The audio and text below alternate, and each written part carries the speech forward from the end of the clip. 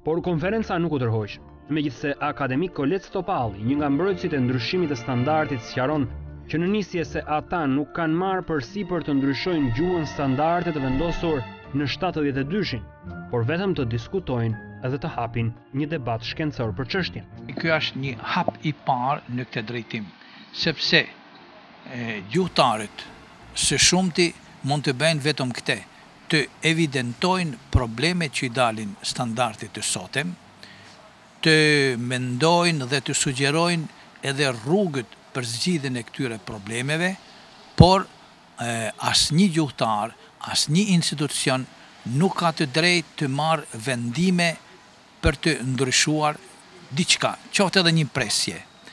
Për këtë arsye, mendohet që këtë problem ta marrë në dorë një këshill mbarkombëtar me gjuhëtarët më të mirë të vendit tonë, të Kosovës, të Maqedonisë, të Malit të Zi, sepse gjuha shqipe është një për të gjitha këto treva. Këtu nuk bëhet fjalë për gjuhën shqipe që flitet në Shqipëri, bëhet fjalë për gjuhën e kombit, dhe kombi shqiptar është i shtrirë pikërisht në këto 4 shtete që përmenda. Mos të orientohet ndryshimi thjesht në 5 gjëra që as nuk ja vlen që të ndryshosh, po të kemi parasysh se ato nuk janë pengesë për gjuhën, për komunikimin në tërësi shtetëror. Nuk ka ndonjë pengesë shoqëria shqiptare përmjet gjuhës. Çështja është që ta kontrollojmë gjuhën me të cilën flasim. Por jo gjuha në vetvete nuk ka problem.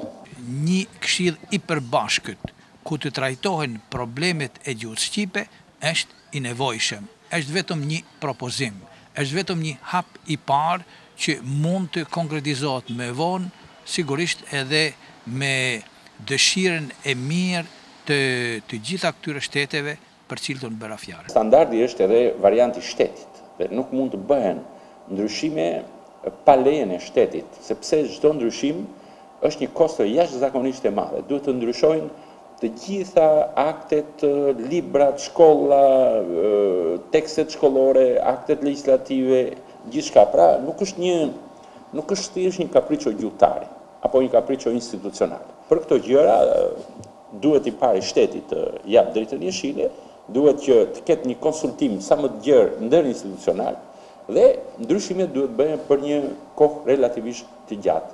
Ne vetëm 2 dekada kemi që shqiptarët po lëvizin lirisht. Kongresi i Drejtshkrimit ka gati 4 dekada, por realisht shqiptarët po lëvizin dhe po njësohen.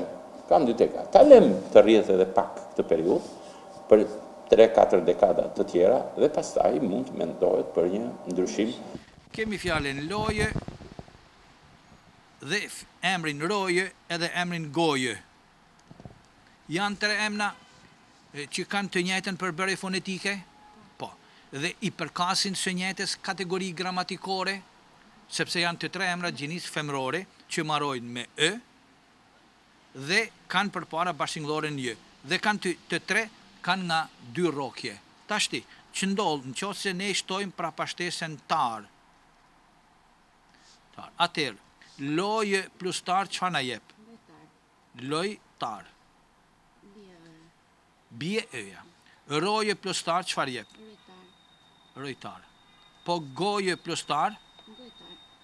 Po drejtshkrimi thot ta shkruajmë gojetar. Atëherë, pse kjo? A është brenda sistemit? Jo. Nëse tek lojtar, rojtar ka rënë ëja, nuk ka si qëndroj këtu. Prandaj kjo krijon vështirësi. Ja një thjeshtim që i kërkojmë të bëjmë. Këtë do ta tregoj vetë gjuha, por do ta tregoj gjuha atëherë kur dhe mendjet tona do të jenë më të kthjellta. Kjo është e rëndësishme të kuptohet, që ndryshimet në gjuhë nuk bëhen për kompensim krajnorist. Teorikisht nuk ka asnjë thyrje dhe asnjë mos zbatim teorik të mënyrës se si formohen gjuhë standarde. Një nga mënyrat e formimit gjuhës standarde është mbështetja në një dialekt. Por kjo nuk do të thotë se gegrishtja duhet lënë më njanë. Ne shikojmë që sot në gjuhën standarde gegrishtja po gjen gjithmonë më shumë natyrshëm vend. Ajo që unë nuk pajtohem si dhe shumë të tjerë është të mos i bëjmë rrëmbimthi gjërat. T'i lëm pak që ato të zënë shtratin e dur. Vetë shoqëria shqiptare është ende në lëvizje.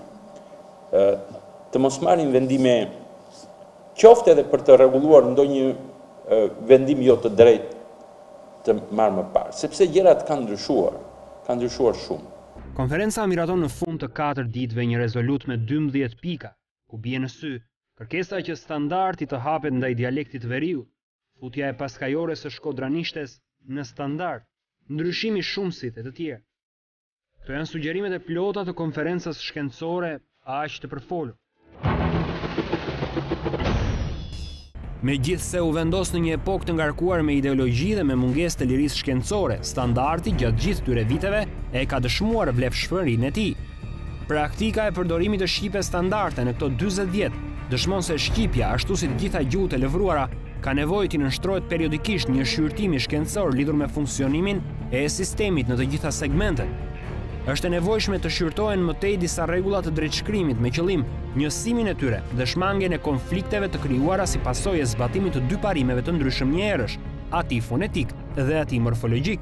Në mënyrë të veçantë, drejtshkrimi zanores ë ka nevojë për rishqyrtim. Të rishikohet përdorimi i shkronjës së madhe, drejtshkrimi i emrave të huaj të përvetshëm, si dhe drejtshkrimi i toponimeve. Leksiku i standardit të shqipes të jetë i hapur ndaj prurjeve nga dialektet, sidomos nga dialekti geg dhe me autorët e traditës letrare në këtë dialekt. Të vazhdoj puna për pasurimin e leksikut me krijime të reja, sipas gjedhjeve fjalëformuese të shqipes, si dhe për pastërtinë ndaj huazimeve të panevojshme. Të thellohet puna për begatimin, njësimin dhe kodifikimin e terminologjisë në të gjitha fushat. Në sistemin morfologjik, të rishqyrtohet formimi shumësit e emrave për një saktësim të mëtejshëm paradigmatik, duke synuar njësimin dhe shmangjen e përjashtimeve të shumta. Të studiohet mundësia e integrimit të paskajores gege në standardin e shqipes. Studimet dhe ulëmtimet janë të hapura edhe në fushën e sintaksës. Nxënia e shqipes në shkollë në të gjithë hapësirën shqiptare ka shfaqur vështirësi dhe probleme, ndaj propozohet përmirësimi i kurikulave, i teksteve, i metodave të mësimdhënies, si dhe aftësimi mëtejshëm i mësuesve të gjuhës amtare. Në konferencë u shfaqen edhe shumë mendime e tezat veçanta lidhur me standardin dhe përdorimin e shqipes. Konferenca dëshmon se debati për çështjet e normës së shqipes dhe përdorimit të saj është një debat pjellor, i cili e pasuron mendimin gjuhësor shqiptar dhe hap perspektiva studimore kërkimore të domosdoshme për etapën e sotme të zhvillimit të shqipes. Krijimi i Këshillit Mbar Shqiptar për Gjuhën me statusin e personit publik mund të jetë një rrugë e mirë për të gjetur zgjidhje çështjeve të rëndësishme të politikave gjuhësore, të planifikimit të gjuhës dhe të strategjisë për zhvillimin dhe mbrojtjen e shqipes. Ato nuk janë vendime, me qenë se konferenca nuk ka pas tagër për të marrë vendime të këtilla. Këto merren nga forume të tjera vendimmarrëse, por ka pasur disa përfundime, sepse në çdo konferencë shkencore do të dalin disa përfundime nga ato punime që janë zhvilluar. Parimisht gjuha ndryshon, zhvillohet, dhe përpasoj edhe ky zhvillim duhet gjiven në standard. Problemi është se nga ç'motive dhe nga ç'parime nisesh për t'i bërë këto ndryshime. Nëse nisemi nga fakti që gjuha standarde zhvillohet, larmohet, atëre ndryshimet duhet bëhen. Nëse nisemi nga parime që për të ndrequr ato gabime që u bën në 72-shin, pra të nisemi nga një vullnet që me qenë se në vitin 72 gegrishtja si pas tyre u la mënjan, atëre këto parime nuk vlen, sepse as gjuha, as shqiptar dhe as Shqipëria dhe as vetë gjuhësia nuk është më ajo e 72-shit. Nër këto përfundime ka qenë edhe ky që standardi i shqipes tashmë e ka treguar funksionalitetin e tij dhe në këto rrethana nuk bëhet fjalë për krijimin e ndonjë standardi tjetër, por ky që është duhet të pasurohet më tej, ky që është duhet të zhvillohet më tej, duhet të pasurohet më tej në mënyrë të veçantë nga pasuria gjuhësore e dialektit të veriut, i cili për arsyet që dihen tashmë ka pushuar se s'qeni dialekti shkruar. Natyrisht ai vazhdon të jetë dialekt i gjallë, me jetën e tij, me zhvillimin e tij, por deri, domethënë duke filluar që nga viti 1968 dhe deri në 91-shin nuk ka pasur asnjë vepër, asnjë artikull të shkruar në këtë dialekt. Gjërat kanë ndryshuar, ky është shekulli i shqiptarëve,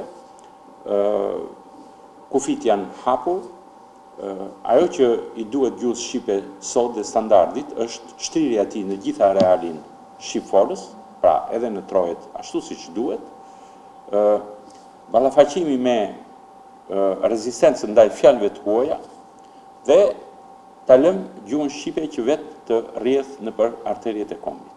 Por ç'po ndodh me gjuhën shqipe?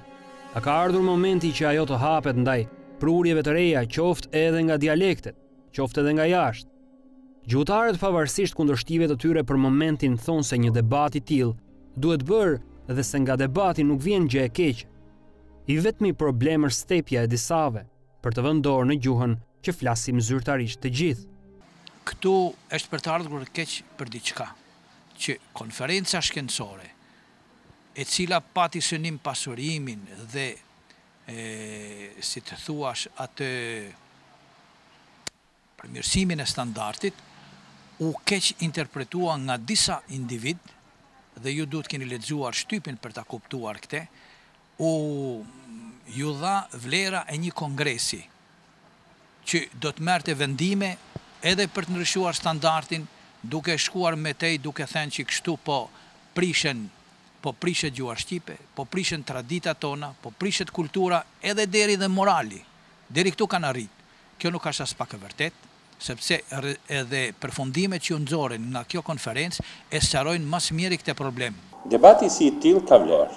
Ka vlerë për të afirmuar dhe njëherë domosdoshmërinë e një gjuhë standarde për një vend, për një shtet që kërkon të bëhet antar i BE-s, si kusht për të qenë antar, dhe nga ana tjetër për të kuptuar se kanë perënduar kohët kur mund të bëhen kongrese për të përmbysur kongrese e kështu me radhë. Nuk bëhet fjalë për futjen e këtij dialekti, sepse gjuha nuk mund të bëhet lemsh që të fusim të dy dialektet brenda një standardi. Por këtu bëhet fjalë që pasuria e madhe e dialektit të veriut të mund të integrohet në standardin e sotëm, sepse ajo është pasuri gjuhësore, është pasuri kombëtare. Edhe standardi është krijuar mbi bazën e dialekteve. Do me thënë, është marrë për bazë dialekti jugut, por kjo nuk do të thotë që e tërë pasuria e një dialekti tjetër, në këtë rast e dialektit veriut, të mbetet jashtë. Kjo do të ishte një politikë e gabuar. Duhet të ndjekim një koncept teorik shkencor mbi zhvillimin e gjuhëve dhe mbi ndryshimet që bëhen ato. Ndryshimet në gjuhë, në standard, bëhen pas periudhash relativisht të gjata dhe me institucione që monitorojnë dhe pas studimesh që bëhen rreth procesit të zhvillimit të një gjuhe. Por akademik Koles Topalli hedh një tjetër pistë kundër atyre që mbrojnë standardin dhe që lidhet me interesa të vogla personale dhe financiare. Ndryshimi i gjuhës do të sillte ndryshimin e fjalorëve që shesin disa, apo dhe të cidive me përkthim që shesin disa të tjerë, thot profesori i njohur. Po këto persona që janë pronësuar edhe në shtyp dhe që e kanë shndruar konferencën shkencore, një konferencë mund të themi e zakonshme, shkencore, e kanë transformuar në një kongres, ka pasur qëllime caktuara që i kanë shpadur edhe me mos pjesëmarrjen e tyre.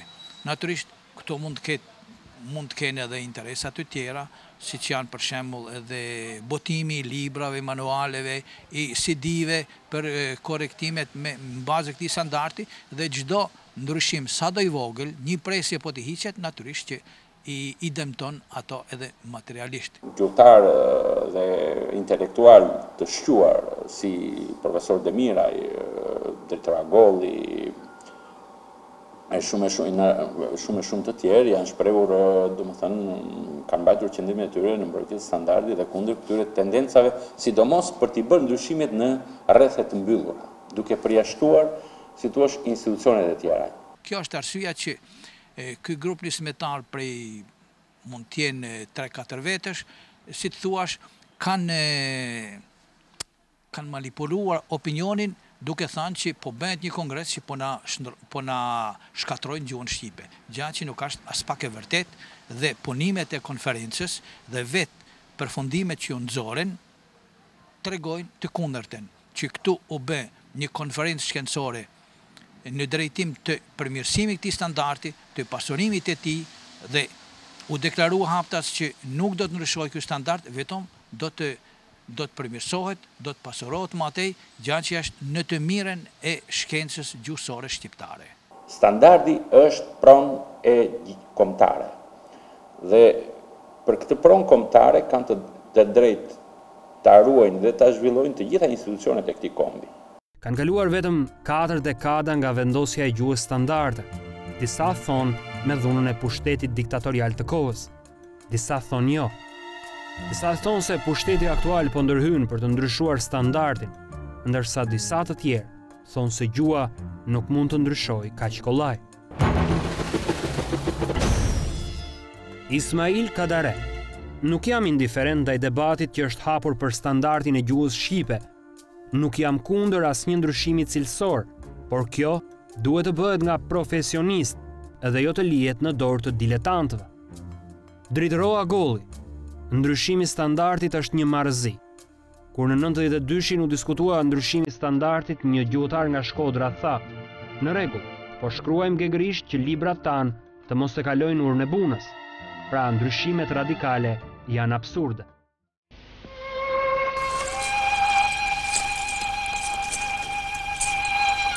Kallaj pas ke sjellë, zoti Paskal? Nuk është kallaj. Janë shkronja, plumbi.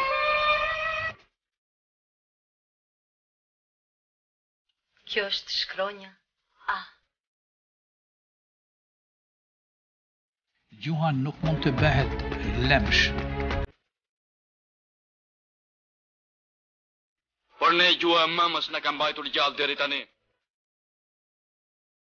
Standardi është pronë e kombëtare.